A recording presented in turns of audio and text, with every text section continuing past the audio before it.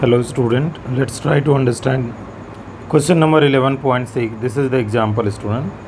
The following is not appropriate reaction student. Why? Because this is the 3 degree na. So here attack not attack, here attack not possible. So not appropriate reaction for the preparation of t-butyl ether. Attack not possible. Attack not possible. In this case it is attack not possible because backside attack has to take place student in case of the SN2, right? Because it is going to be SN2 reaction. So the question there, what would be the major product of this reaction? So major product of this reaction will be alkene student. This is going to be alkene, right? How it is going to happen student? Let's try to do the first one.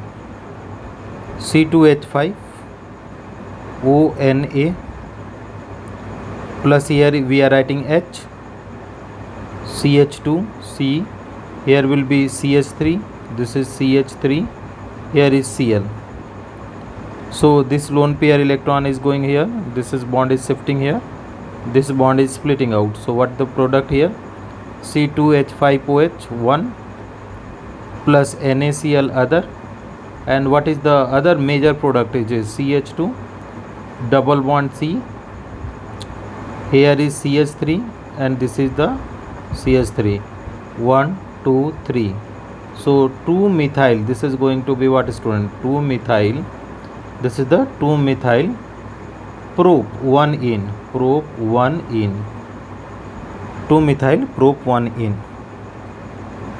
Now the second portion, write the suitable reaction for the preparation of t-butyl ether. So very simple student, there should be the SN2 attack should be possible.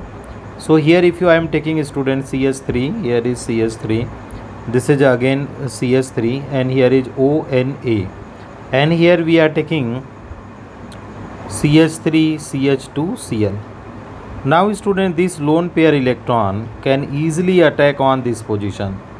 As a result, this bond is going to split out. So what the product you are going to get student? CH3 C, because SN2 possible here, SN2 possible. Why it is possible student? Because alkyl halide should be what? 1 degree.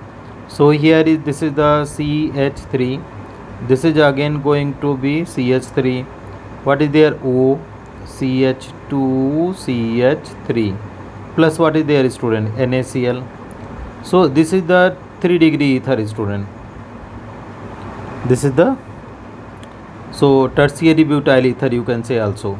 So this is our required answer student, that since it is following the SN2 student, SN2 reaction, so alkyl halide should be 1 degree alkyl halide, and this one the base alkoxide can be anything student. Thank you very much for watching.